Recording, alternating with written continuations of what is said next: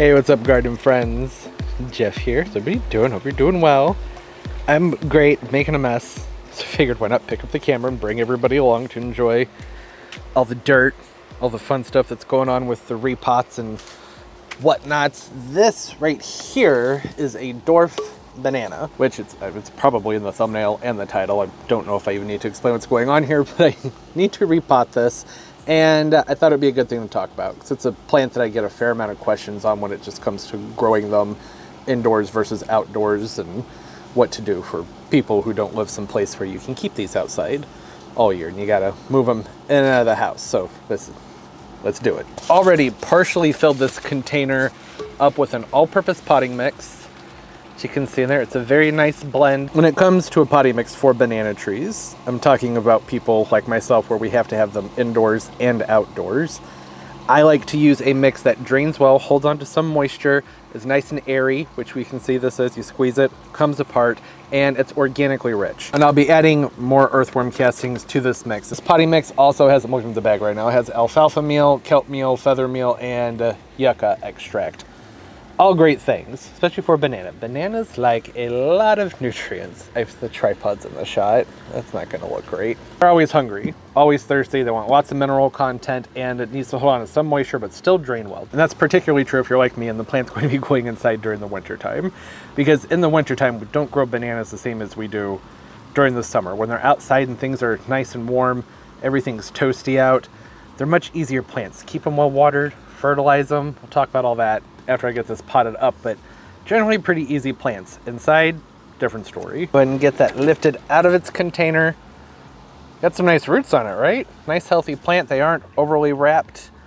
Even on the bottom, they're looking pretty good. I'm not really even concerned about loosening those up, but if you are, you can just go in and just very gently tickle the side of the root ball. Bananas are one of those plants where if you disturb the roots on them very much, they just throw a complete and total fit. So if I don't need to go in and work a bunch of stuff out from the roots, then I don't bother.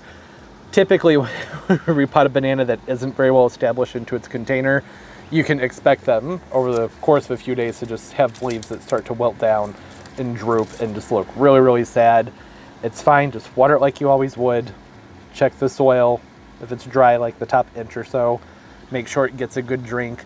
And pay attention for new spear growth out the top. Want to see some movement out of that spear. Sometimes it'll take them a while to get there. Sometimes it can take them a while to get there because when you put them into a new container, bananas are kind of like a bird of paradise in the sense that they will seem to be just sitting still for a moment.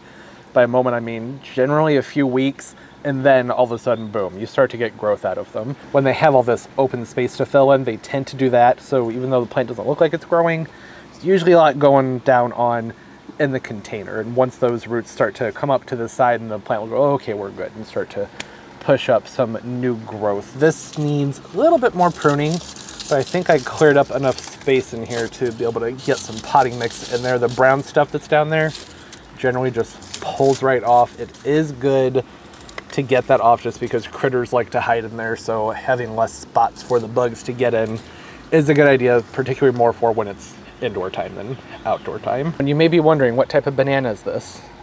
I don't know. Tag just says Dwarf banana. That can mean lots and lots and lots of different things. There are tons of different types of Dwarf bananas. Probably some sort of Cavendish, some sort of Acuminata, something like that. Without the proper label, I'm not going to make any guesses because there could be so many different types. A general rule of thumb when repotting anything is usually like to go 1 inch to 2 inches on the outside diameter of the root ball that's already established on that plant and try and get it about 1 inch down. With a banana, I'll go further down into a container. It could go a couple inches down, that would be fine. Because they like water so much, it just makes it easier to hold the hose over and give it a very heavy drink without having to, you know, water it and then wait for the water to drain down and then water it, wait for the water to drain down. You can give them a nice big drink when there's more of a gap there on top for water to, you know, pool up and work its way through. Go ahead and get this backfilled with my potting mix. People usually seem to like to have some sort of potting mix recipe when I do videos like this.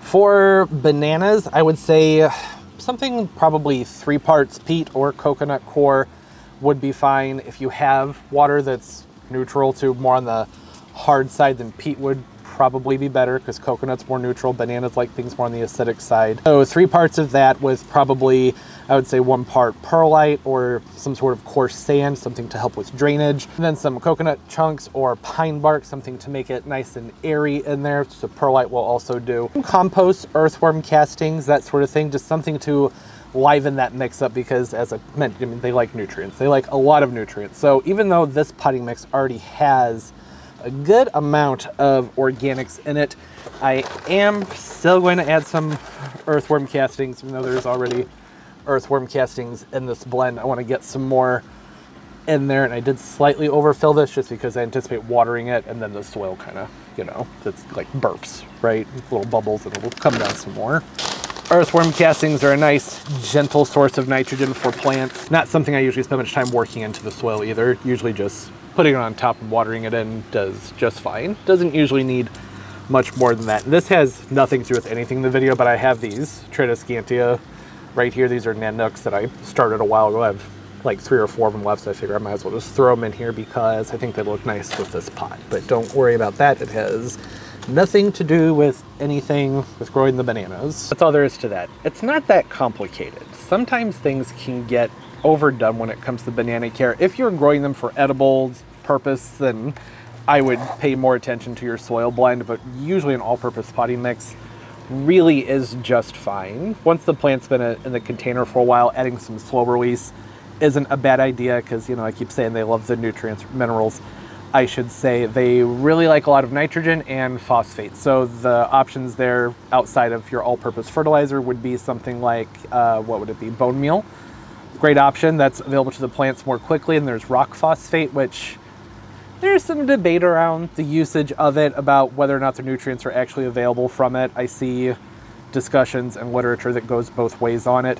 It's supposed to be something that releases more slowly, so you could, in theory, do both. Main thing to know is that when it comes to phosphorus for, well, really for any purpose, it is something where it's not going to be very available to the plant if you have a higher pH. If you're providing a slow release or an all-purpose, something that has the phosphate in it, and like you've also done the bone meal and those sorts of things, you're noticing those spots that would indicate there's a phosphate deficiency, then it might be a good idea to check the pH of your soil, which is always a pain to do. It's not something I usually enjoy doing, but it's just about eliminating variables, what might be going wrong there to make those deficiencies go on. Nutrients can get bound up. This is a fresh potting mix. I'm not too concerned about making sure the phosphate is available because it's got lots of good stuff in there. You can always add a soil acidifier if your soil is at a higher pH. Bananas generally prefer to be between like 5.5, 6.8. They're usually okay up to 7, but just below 7 is a good range for them because it's slightly acidic, right? Which would be below 7. Oh, I didn't mention, there's a hole in the bottom of this pot. I've been talking about drainage and then I just assumed that everybody would know that, but I usually need to point it out. Big hole. Drilled an extra large hole in the bottom of this pot. It had one that was about, I don't know, that big, and I drilled it out to be about that big. But the water can move right through. It's important in general, but it's mostly important when it comes to winter survival in the house. Outside, going to keep this plant well watered all summer. The soil doesn't need to dry out very much at all, as long as it's warm outside. And by warm, I mean like over 75 degrees Fahrenheit. Indoors, whole different game, right? Because how often is it that warm in the house? Is the plant actively growing? You don't need water sitting around those roots if the plant's just hanging out and dormant. So if you don't have a really bright window for them or grow lights for them and your house isn't really warm, isn't like over 75 degrees, then I typically let these dry out at least 50% of the way, or I just wait sometimes. I might take the plant inside and let it tell me when it needs to be watered. That's not something to do over and over and over again, but it gives you an idea. When the leaves wilt down, they'll get really limp and flaccid looking. That's when you go, okay, the plant needed water. Before you water it, check and see how dry it is, then you know how often the plant's going to need to be watered. Everybody's home's different, humidity differences and lighting, airflow. You know, I don't know what's going on in your house during the winter time. Maybe you live someplace where the AC's blowing. I have no idea, but if so, why is your banana inside? Take it outside. They're so much easier to grow outside. Pretty basic stuff.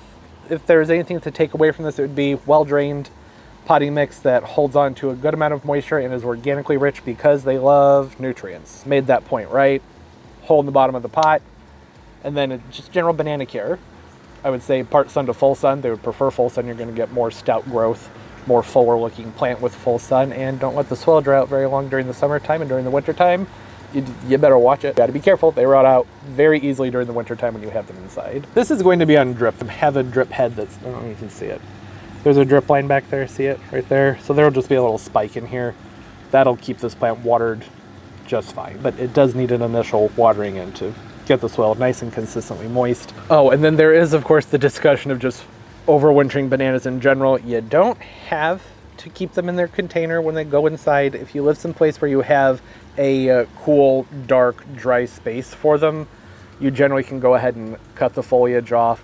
Some people will lift the entire root ball out, shake out as much of the soil as possible, throw it into a paper bag, and store it someplace cool and dry. You're just storing that corm down there. It's like a bulbous type growth, but it's not a bulb, but it's, you get it. Then replant them when it's warm outside, and then they'll take off. That's an option if you have those conditions. I don't really. I used to be able to do that in my garage, but things have gotten quite toasty in there with my new heater, so they generally need to stay actively growing, or at least in like a semi-active growth state, which is what they would be like in most people's homes during the winter times. They'll just kind of sit there and chill. Don't expect much out of them. Just do your best to keep it alive. You may end up, by the time spring comes around, with just like a couple sad looking leaves on it. It's going to be okay. Get it outside into the warmth and into the sunlight, and it'll take off again with water and nutrients, right? Because thirsty, hungry plants. I talked about all-purpose fertilizers, bone meal, rock phosphate, those things. There are some other great options. Bananas typically respond really well to like the seaweed extracts. They really like that. Always a good option. Oh, and make sure you wait till it's nice and warm outside to repot the banana. If you have a banana and you want to pot it up or repot it, don't do it when it's cool outside. If the low temperatures are dipping below, I'd say even below 70, just wait. Just wait until it's warmer. They will respond much, much, much better because they're a plant that really loves the warmth. And when it's below, like I said, generally below 75, they tend to not do much. It's not that they don't grow, but it's not anywhere near the same as when it's nice and warm outside. So I guess if the nighttime temperatures are in the 60s, but your daytime temperatures are in the upper 70s, it would probably be okay, but just be careful. Be especially careful to not overwater when temperatures are cooler. Having them in a nice humid environment, very beneficial, by the way. So if you indoors have near a humidifier or lots of other plants to keep the humidity up, that will keep them much happier. Isn't it cute? I love the super dwarf chunky bananas. I think they're adorable. Comment down below, say hi. Love talking to everybody. Tips, tricks, suggestions, always appreciated. It is impossible to remember everything in one video, especially when it comes to the different types of soil amendments and compost teas. You want to drop your recipes and those sorts of things down there for people.